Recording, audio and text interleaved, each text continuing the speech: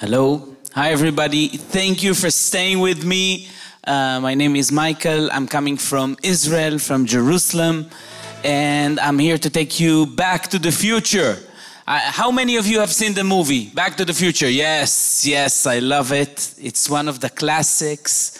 It's an amazing movie, and unfortunately, I cannot fit all of you in my DeLorean, so we're gonna do something else. We're gonna do a conceptual trip to the future. In fact, what I wanna do is tell you a little bit about the Israeli startup ecosystem.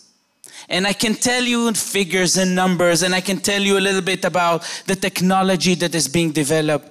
But I want to take it to another level. Let's see what will happen in the year 2042. If we're traveling in time, what would we eat?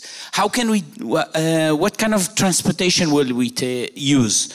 How is the health going to be? Health and medicine is going to be looking like, and so on. So, few examples. And a little bit about me. I'm a material engineer, also holds a degree in pharmaceutical chemistry.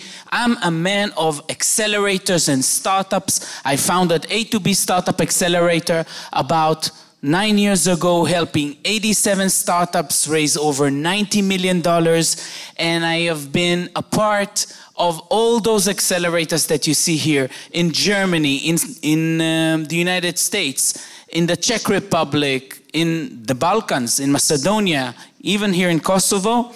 And I'm now working, a board member of Made in Jerusalem and of the Azrieli College, of course. In the last 5 years, I'm investing in startups through 2 of those vehicles, Launch It Capital and early stage VC and PeopleBees. And if you're interested in how to raise money for your idea, I'll be here later talking to you about it. And of course, I'm also helping the government in running accelerators. Let's go directly to the technology that we're speaking about, food first. So food is a big issue in the future. Food is a huge issue in 2042. If we're looking at the idea that the UN is actually reporting to us, in the year 2050, we're going to be about 10 billion people. And we have the same planet to accommodate and to feed all those people. And this is a huge challenge. We spoke about just recently about the SDGs, about the Sustainable Development Goals that the UN is setting for us for the future. Number 2 is zero hunger, and we have to supply food for everybody. So how can we do it? The main thing is, of course, protein. Protein is taking most of our resources, and people want to consume protein, of course, from meat, from fish, from chicken, and from soybean, and so on. But we have very limited resources on Earth, and we have to use all of them in order to produce it. It's costing us a lot, and it's causing a lot of pollution and emissions. So if in the past, very few people hunted one mammoth, now we see that more and more people are eating cattle, sheep and cows, and more people are eating chicken. Even more people are using and consuming eggs. Nowadays, more and more people want to consume soybeans. And in the future, as you can see, people are consuming smaller and smaller animals. In the future, we will be fed by powder that is 100% protein. And do you have any idea how we're going to produce it? This is it. It's larvae of fruit flies. And if you're passing a little bit above and beyond the yak factor of it, we are already selling it to the Chinese. They're producing their chicken nuggets out of 100% protein, clear and clean protein that is actually made out of these lavras. And this is a technology change in Israel. We are producing the farms to produce those flies. We're producing the lavras better. We're producing the flies better. It's an entire technology.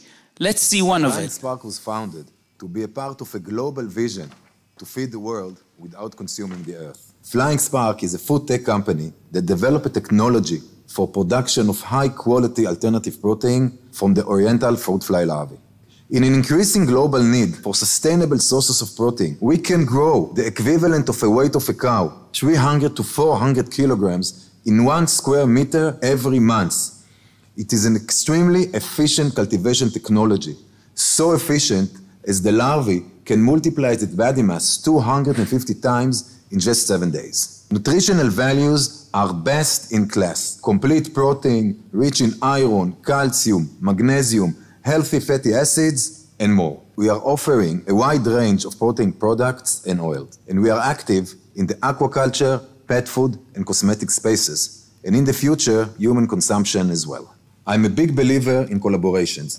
Our strategy is to collaborate with leading industry champions in every vertical that we are active in. I'm proud to say that Flying Spark is the first insect protein company that went public. We are listed in the Tel Aviv Stock Exchange, so now anyone can be a part of our vision. So Flying Spark is not the only solution solving proteins for the world. What about eggs? Do you see any change between this egg and any difference between them? Anyone wants to raise a hand? Well, of course, this egg will produce a hen chicken, and this egg will produce a roaster chicken, a male. Why is it important? If you want to have eggs, you want your eggs to grow to be a female chicken, a hen, so they can actually lay more eggs. The roaster chicken is no good for this. So if you get half of the eggs male, you actually have to kill the little chickens that are turning to be males in order to have hen chicken laying eggs. It's the opposite if you want to sell schnitzel and if you want to sell chicken in the supermarket, because the hen chicken will use the same amount of space and food and as the roaster chicken, but the roaster chicken is going to be 15% bigger. That's 15% more meat at the supermarket. So you want to have, if you are producing meat, more roasters. And before you ask me, the chicken that lays egg is not the chicken that you eat. Those are different species of chickens. So how can we solve it? One Israeli company had an idea. Let's change the sex of the egg from women to men, or from men into women, or female to a male. And they're doing it using sound. Just a second.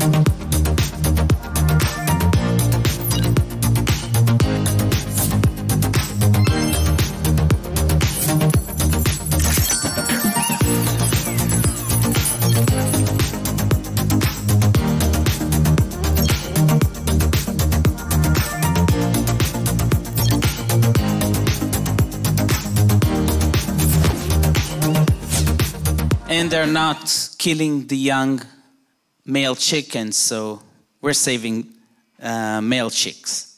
So now, swim with me against the stream for a second. What about fish? Everybody wants a piece of salmon, it's very healthy. But in fact, we're actually consuming the entire oceans of fish. We're constantly taking fish out of the ocean. And with the growth of population, we're going to destroy the entire marine life.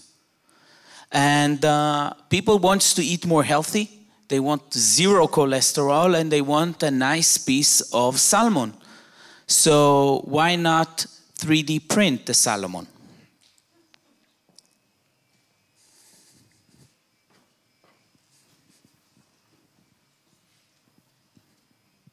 We need to bring a better fish to the world, a better meat alternatives.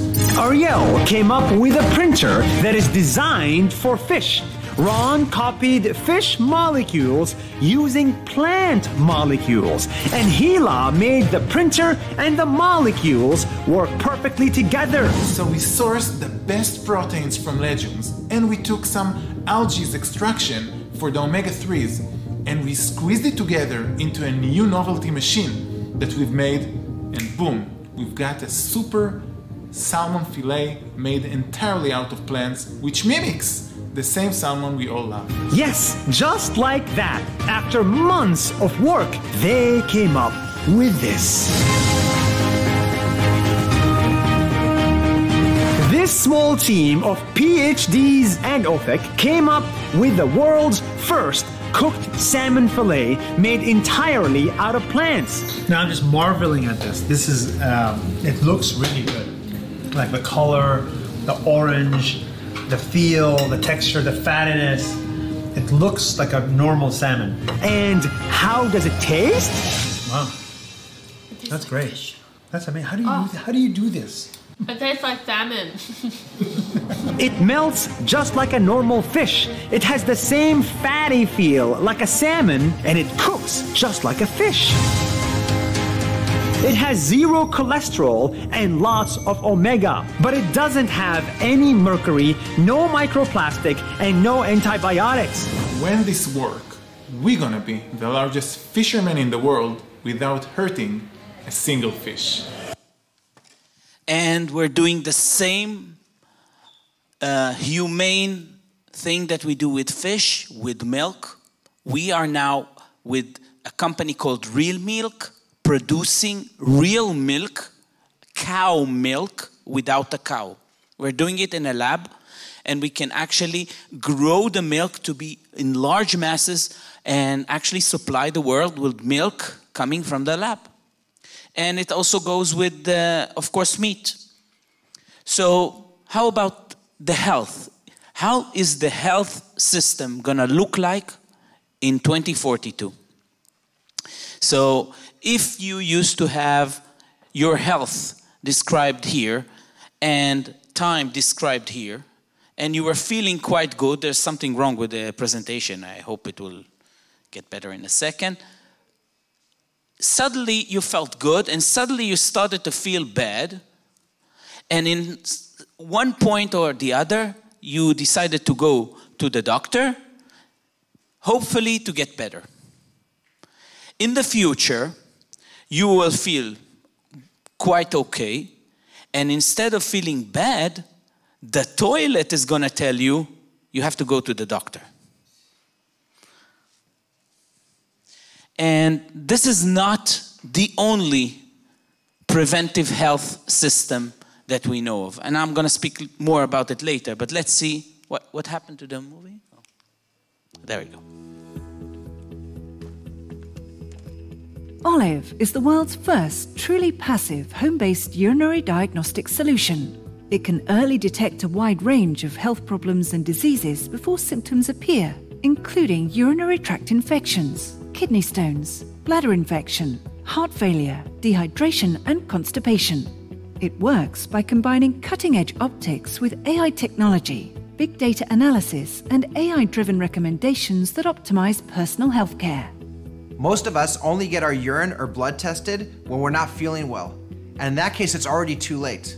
But continuous monitoring is key for early disease detection before we become symptomatic. Olive KG is the only 100% passive continuous monitoring system, checking a person's urine between 5 to 7 times a day. This provides a granular profile and a strong benchmark, which easily flags indicators for both general health and early disease detection.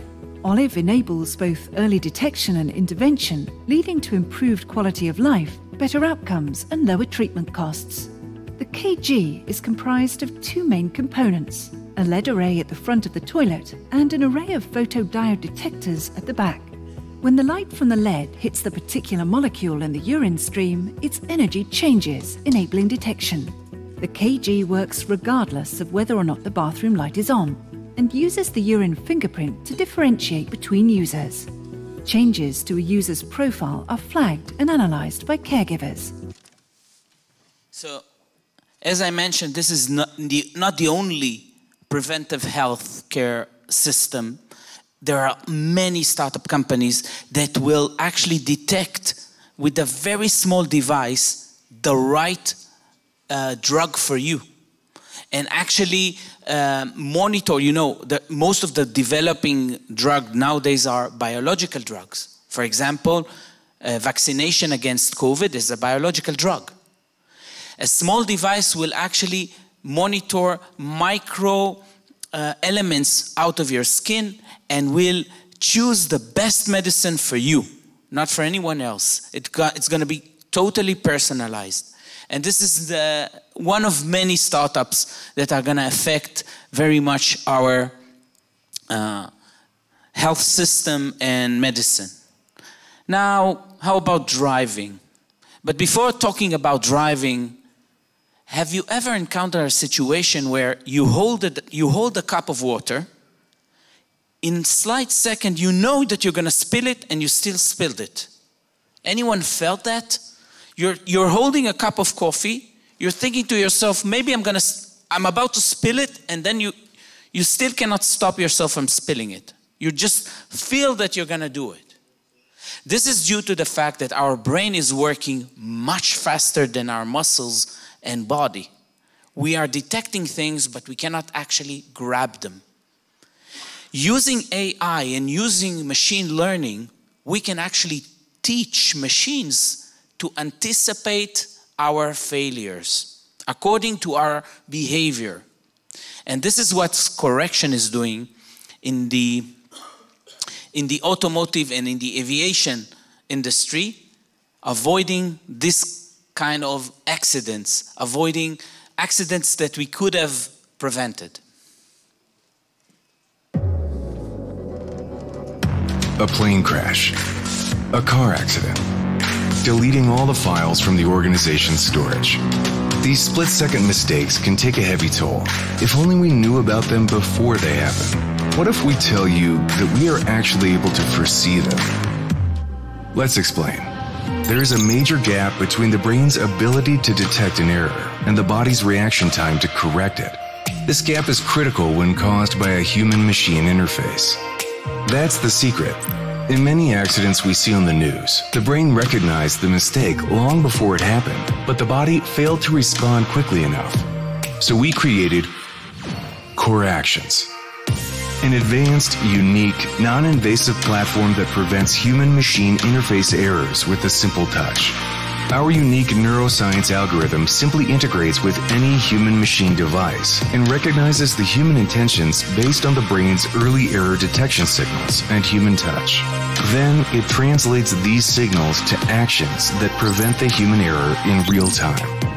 We enable smarter machines for human use. We make it easier for machines to study human behavior. We increase human learning efficiency.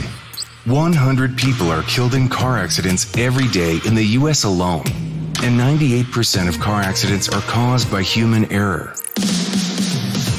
We can change that today. And this is just one example. Imagine this system in the airline industry, the medical industry, the military industry, even in our everyday mobile phone market. It can be used wherever technology is present. Core Actions. Technology that can read your mind with a simple touch. And in fact, reading your mind in automotive is just one aspect of it. Reading your feelings is another. The next stage in automotive, of course, is going to be the autonomous vehicles.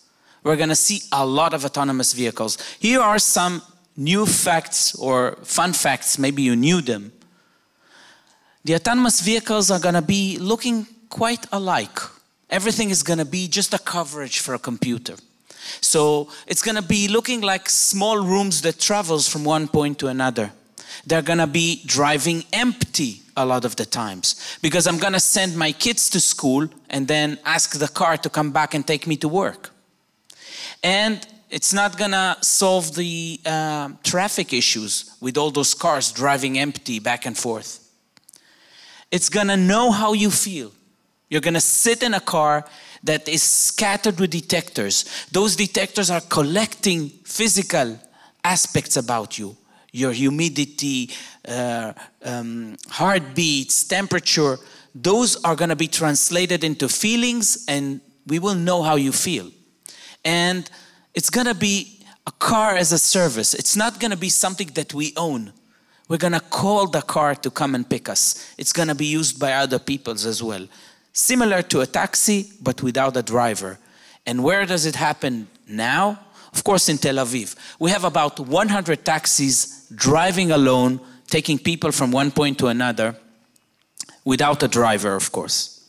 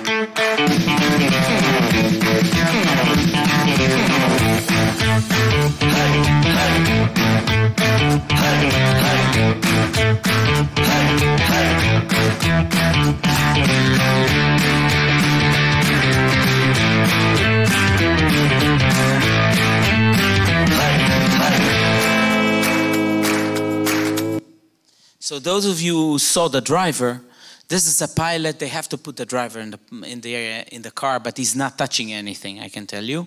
The cars are driving by themselves. You just need to put the address, and that's the pilot. And how about schooling?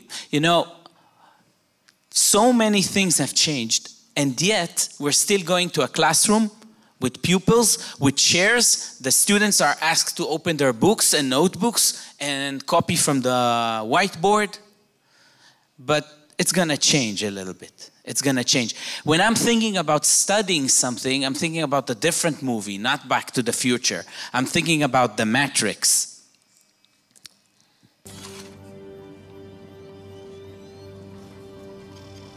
Jiu-jitsu. I'm going to learn jiu-jitsu.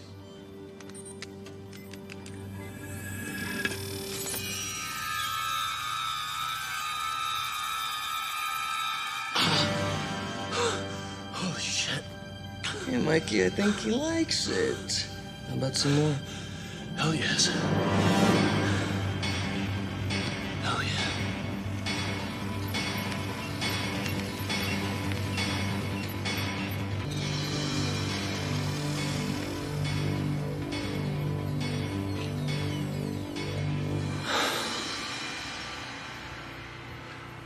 I know Kung Fu. Show me. Then hit me, if you can.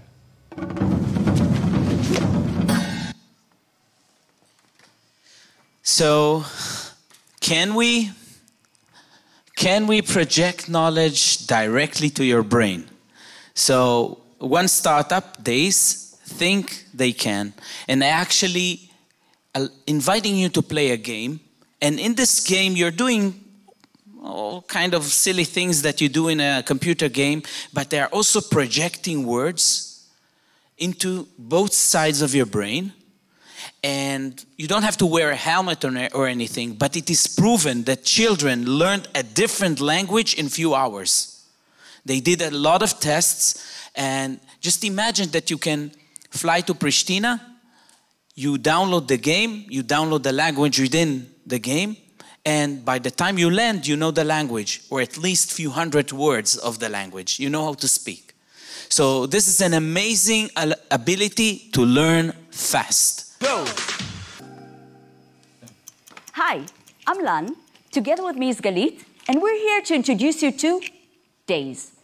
What would you say if the person standing on stage now could turn on the light on brain abilities that we all have but don't use?